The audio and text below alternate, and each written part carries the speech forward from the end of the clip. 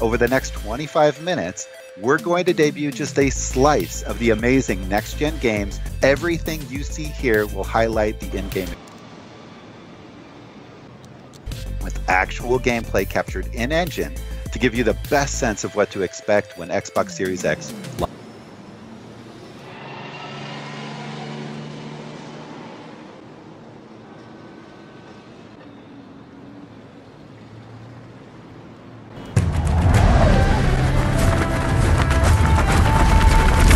Yep, so comedy intro aside, what we saw last night, or yesterday, depending on when this video is coming out, I did it on the night it came out, was that Epic have now delivered the true taste of next generation titles, thanks to their reveal of Unreal Engine 5. And it probably also solidifies what everyone thought wasn't real in the Hellblade 2 trailer, because yep, that ain't that far off in terms of what we saw. Now, that was Unreal Engine 4, but obviously the Unreal Engine 5 that we've now seen in the flesh, thanks to the PS5 reveal in gameplay, was actually showing the fact that these games can all be moved and shifted lock, stock and barrel to Unreal Engine 5. That's obviously not going to be that simple. Nothing is when you convert code from one engine source to another. But based on what we're seeing here as the core aspects of the changes that Unreal Engine 5 delivers, I'm under the impression that this means it's not going to be a huge leap forward, and probably it's got a new iteration name in 5 due to the fact that it does contain one of the biggest changes in real-time rendering, and that is those micro polygons. Obviously the Lumen Engine is another big part of it, but this is all centered around one of the biggest changes and that gigantic leap that Sony are pushing forward in that PS5's I/O and SSD structure. Now, I will be having a full SSD video up very soon over the weekend, so please stay tuned for that. But here, I'm really going to touch on what came out of this Unreal Engine demo and just what we can expect in the next generation, and whether or not that SSD is actually making a big difference here or not. If you'd believe Tim Sweeney, that is.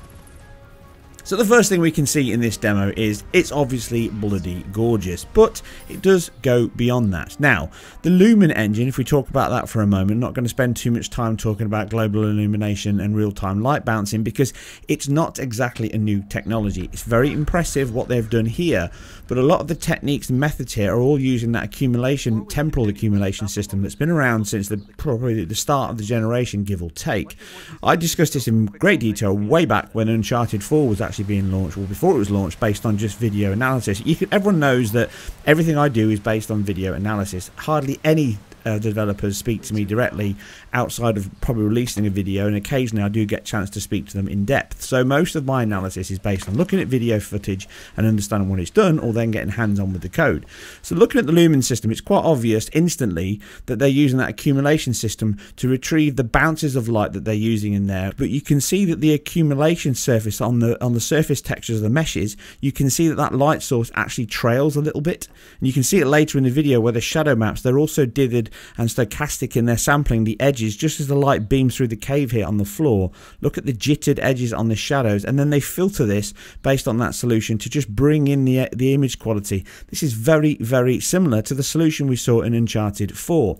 And in fact, overall, the engine and the aspirations that this has got in terms of what they're trying to deliver does feel to me like a combination between the Uncharted games and obviously the Tomb Raider games, the modern Tomb Raider games. I mean, the character herself is clearly Lara Croft in everything but name, but fundamentally what they're trying to achieve is a demonstration of just what the engine can deliver. And that real-time lighting, that bounce of light, which includes specular and obviously shadow maps which are cast into that system from the micro polygon construction, that means that every element of the light source can actually bounce. You can see the light source under the rocks here actually moving as they turn the light off and move it around the cave. And then later on, when she's using the light source bouncing off the cave, you've got that blue light source bouncing in. Again, it's not the same, but it's very similar to the solutions we saw in Uncharted 4, which would have been placed in there by the developers in their engine themselves. But you can see when I talked about this on the original reveal, how when Nate walked through the cave and his torchlight bounces back out and reflects off the caustic reflections of the water. Caustics are the light reflection, that ripply effect, and that's just a texture map applied to the surface, like a light map effectively, that's animated in real time just to give that wavy effect. And as Nate walks through the cave here, you can see as he gets to the entrance here and he stops for a second, I'm just going to slow it down, you see that area around the light source. Look at this shadow coming afterwards of that light source that's actually radiating around to try and emulate that bounce light, and that's been done in this game on many occasions throughout the title, such as here. In a similar effect, actually, the light is coming through that break in the side of the cave and it's bouncing off the water, the caustics, and then bouncing on the top of the boat onto Nate's face. So it's both hitting static and dynamic geometry.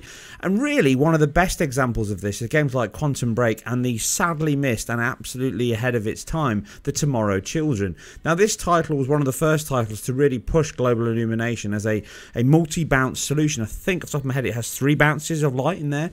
And again, just like this solution here, it's all based on static geometry, the same as the nanotech, or nanite tech, sorry, nanotech, I'm thinking of Pixar film there. But here you can see that the actual light colour from the wall is bouncing onto the skin and the clothing of the main character. So that's a multi-bounce solution. The game also used things like ray march reflections rather than screen space reflections, so you could have off-screen reflections way before ray tracing became what everyone now talks about, the only solution that can possibly imagine real-time reflections without using screen space reflections. So the game here uses voxelization to voxelize the static geometry, and then it builds an octree along those to try and basically a hierarchy, very similar to the BVH in ray tracing, and this is obviously to minimize the memory reads back and forth to understand what your geometry is touching, what the ray is bouncing. So I'm assuming that the Lumen system here is using a very similar solution. It's probably mixing up between static geometry using voxel solution, the big massive stuff, and then the small, more intricate dynamic stuff is probably a screen space solution, and it uses a ray march or a ray cast into the screen to work out the bounce by sampling the albedo, or the color of the surface, then take that color source and pass it over, and then that accumulation buffer means they can stochastically jitter that solution and then build it up over time, possibly. I don't know. Like I say, I don't know, have access to the code. I'm basing this on looking at videos, so give me a break if I get some of these bits wrong, but fundamentally that's what it looks like they're doing. They're using that system, and that's probably very similar to what Naughty Dog did. So the Illumination system is very good, but they're mixing it up with standard solutions that we've seen in games such as everything we've seen in this generation and prior. So you've got screen space reflections here rather than any ray trace fancy ones. You can see this on her arm as she moves her arm, and we see the screen space occlusion issues that you get on all of the depth issues that come about on that sample point. And then it looks like it's mixing that up with screen space ambient occlusion, because there's obvious occlusion points in the title where she's moving her hands and head. You can see as I zoom in here, as her head moves around, the occlusion points, the alcoves in the scene, that's actually losing its shadow cast, and as she moves away, that comes back. That's a standard sign you would see in SSAO, and I've covered in many titles before. And again, you can see this later on at the end of the demo on that huge run right to the end of the scene where she gets right up to the scene. It's very hard to spot, but if you look closely as I zoom in, you can just see that the actual ambient occlusion is drawn in underneath that area as she gets up close. So again, it's more than likely using ambient occlusion, screen space ambient occlusion, and these are the signs that we're seeing. So it's likely mixing all those up together to maximize the potential here, and obviously all of those things combined gives you what is a very impressive and illuminated title that has all the elements you'd expect in a modern game, such as PBR based materials, and all these things combined with that light system to give a very impressive and accomplished visual package. So the exciting part there is really think about what the Sony studios are going to be delivering on this hardware, because they've had even longer to play around with this than Epic have. And that takes us nicely onto the biggest part of the engine, and probably the one that's singly most impressive. And it's not new. It's totally not new. So Micro Polygons are all based on Lucasfilm's generation way back in the 80s of rays.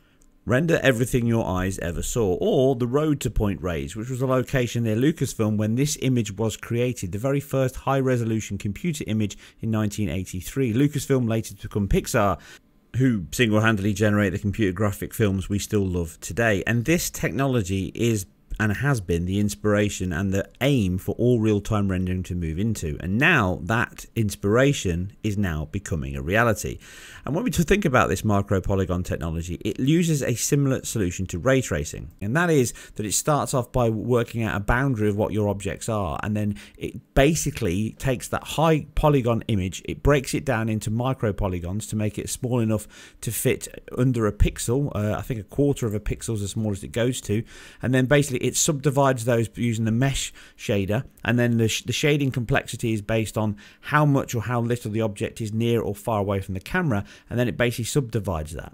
So my approximation here is they're almost certainly using the mesh shader or the primitive shader of the PS5 here to generate this image quality and basically handle the process in terms of not having to rasterize every single triangle per pixel, because that would be too expensive as a rasterization solution.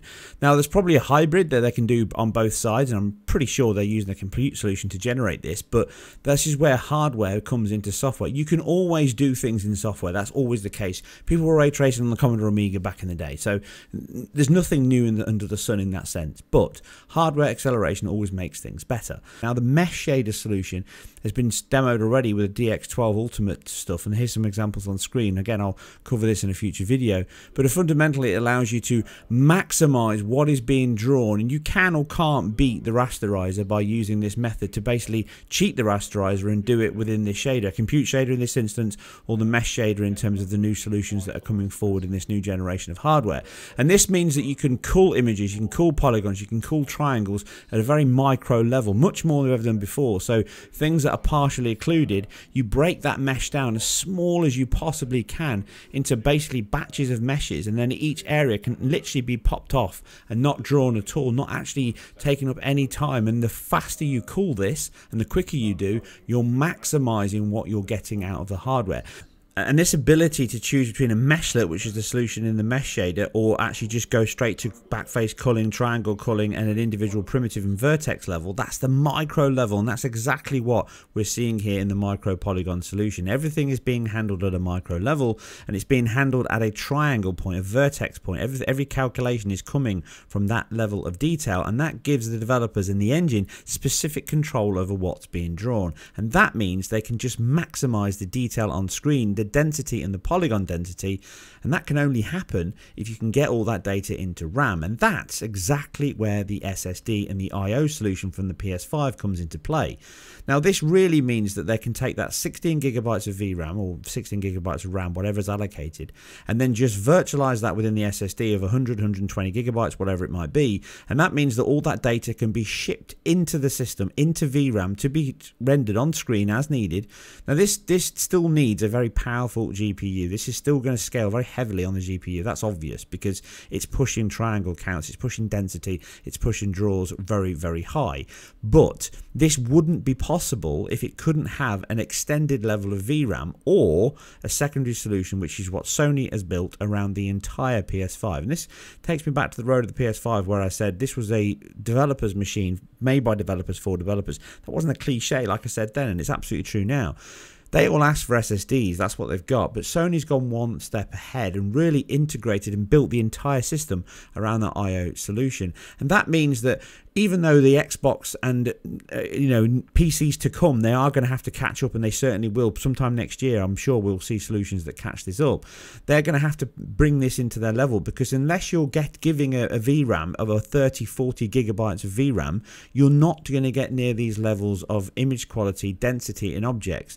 They're saying that there's no more normal maps. Obviously, that's not going to happen because this is only currently available for static geometry within this engine. So the Cameo, ironically, herself, is actually a cameo in the game, because she is still rendered in the old school method of polygons, triangles, and rasterized. She does not get managed via the micro polygon solution or the nanite technology, because that's not what this engine's designed around. It's designed around bringing film quality assets into real-time rendering, and it does that, and it does an exceptional job of that. The detail level and the density, being able to calculate a vertex level means shadow maps can be wrapped around that as well. Therefore, you're getting per pixel shadow maps because it's per triangle to give you really sharp and clean images, and then you just need to basically use that accumulation to sort out the sample rates and minimize the effort on the GPU. So they're still going to have to use stochastic solutions, accumulation solutions, and dynamic resolution solutions, because this kind of level of rendering is going to scale very badly with resolution, just like ray tracing does, because